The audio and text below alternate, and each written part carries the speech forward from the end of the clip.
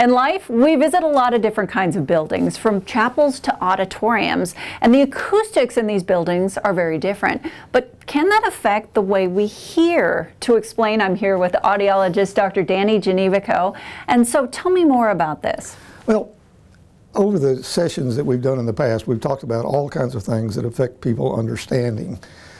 And of course, that's the bottom line when we don't communicate well. We've talked about noise and hearing loss and all kinds of things. But is there any truth to the fact that acoustics are different in different places and affect it? I think that it is.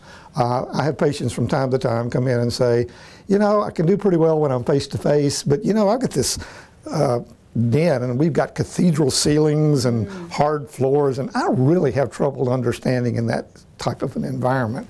So there is a concept called reverberation. Now, reverberation is kind of like echo. It's sound bouncing around. Echo means it takes a little longer. Reverberation means it's a little shorter. Now, is reverberation bad? Well, it just depends. If you're playing your electric guitar and you want to sound really great, you just switch the reverb on and it sounds good. If you are singing in the shower, my singing always sounds better because I like that little echo effect. If you're visiting a large building, maybe traveling in Europe in a cathedral, and you have all of the echoing sounds, it just has a really nice sound to it. A few years ago, I was in a large cathedral in England, and it just so happens that that day they had a choir there that were recording, and it sounded beautiful, except I couldn't understand what they were saying. So reverberation can have an effect on your ability to understand words. If the sound bouncing back is a long type of a reflection, then you tend to have more effect on understanding. If it's a short reflection, like less than a half a second, or for you science geeks, less than 500 milliseconds, it doesn't affect it much. But the bouncing sound can have some masking effect on certain speech sounds. And so the more echo you have, the worse it is.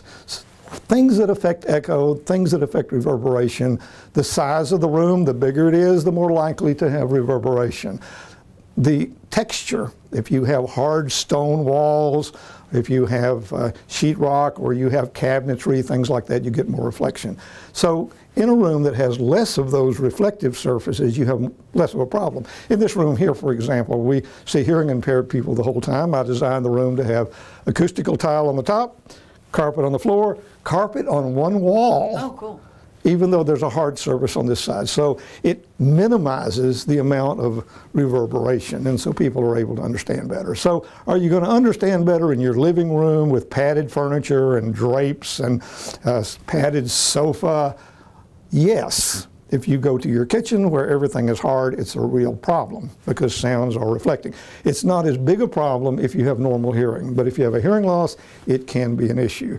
So if you've got a hearing loss and you are in your den and everything is reflecting because the ceilings are high and your wife's trying to tell you something and you really want to hear her, go to the living room.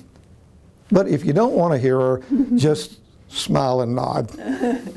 And to get more information, give Audiology Hearing Aids Associates a call. In Lynchburg, you can reach them at 434-528-4245.